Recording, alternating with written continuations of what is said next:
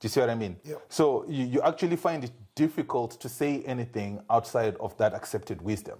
Yep. And I think our professionals and our experts, I count myself in that because I am in a journey of unraveling, in a journey of unlearning a lot of these things that we hold for granted. Yep. We need to step out from this is the way the world is, the way it's been structured for us, because it maintains a status quo that has kept one small part of the world living in the lap of luxury Yep. while everybody else suffers. And we all see it. We all are like, something's wrong here. Yep. Why are the resources going that way? Why is my culture a superstition and yours a religion?